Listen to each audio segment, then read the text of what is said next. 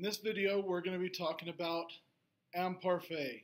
Imparfait is another verb tense that is used in the past tense. Okay, there's two verb tenses that you use. There's passé composé. I've got another video for that. So if you want to refresh your course on that one, go ahead and watch that video. The other tense is the imparfait, which we're going to talk about in this video right here. There's a number of different circumstances you use for imparfait. You use imparfait in, and we'll talk about that in just a minute. But right now, we're just going to talk about the conjugation of imparfait. Right? It's pretty simple. You could, in order to conjugate a verb in the imparfait, you first conjugate the verb for new in the present tense. Now, usually with verbs, that means you're ending with an ONS, and so what you do after you conjugate it for new in the present tense, you drop the ONS on the end of the verb to get your stem. And then once you've got your stem, you add your endings. For je, AIS, tu, AIS, il, elle, et non, AIT, nous, IONS, vous, IEZ, and il and elle plural, AIENT.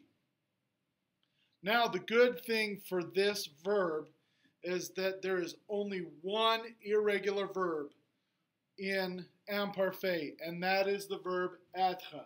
Être is the only one. There are no other verbs that are irregular in the imparfait. So for the stem of être, it is E with an accent aigu, T, and then you add the same endings as you would for every other verb. So this makes the imparfait pretty easy to conjugate, pretty easy to do. Like I said, être is the only irregular verb. Every other verb follows this pattern. So now that we've got how to conjugate the imparfait, let's talk about when you use it. Now, our biggest problem with imparfait is knowing when to use it. Like I said, it is something that you use when you're talking about the past, but like I said, you use passé composé also to describe things that happened in the past.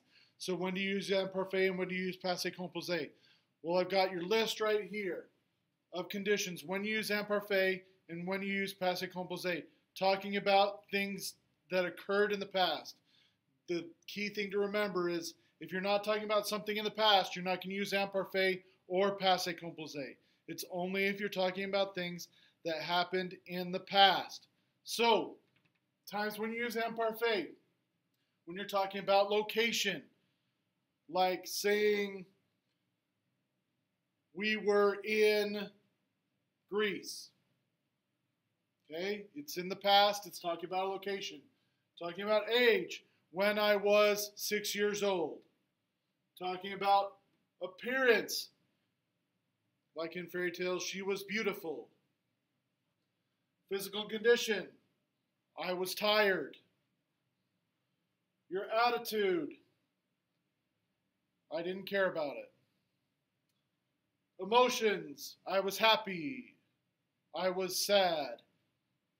Desires, he wanted to get the ball. Talking about time, it was, now this one could be specific time, like saying it was 3:30, or you could say it was wintertime, it was summertime. Talking about the weather, it was raining. Okay, a dark and stormy night.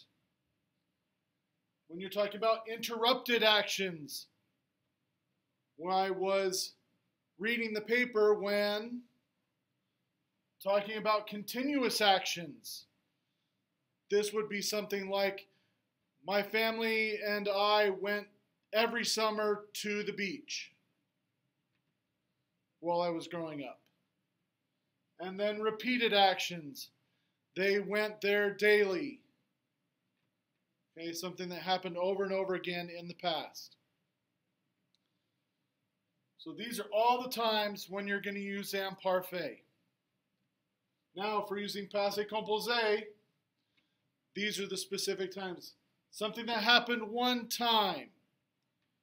Right? A prime example would be, I was born. Only happened once, and it happened in the past. unless some of you are time travelers. It has a specific beginning and ending. So saying we were on vacation from March through July of 2016. And interrupting actions. Okay, this goes along our interrupting and interrupted actions. So an example would be I was reading the paper when the car exploded. Okay, I was reading the paper, interrupted actions in Imparfait. When the car exploded is an interrupting action and will be written in passé composé. So hopefully this should clear up when you should be using which verb tenses in the past. Okay, describing things in the past. You use imparfait or passé composé, but you need to make sure that you're following these guidelines as to which you're going to use, whether you're going to use imparfait or whether you're going to use passé composé. And it's very crucial for you in your speaking assessments as well as written assessments. You're going to need to have the right verb tense when you're talking about things that happened in the past.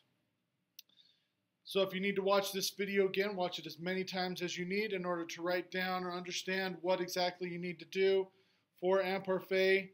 Hopefully you've taken notes. If you didn't take notes, rewind it and take notes on these things, because you're going to need to know these things.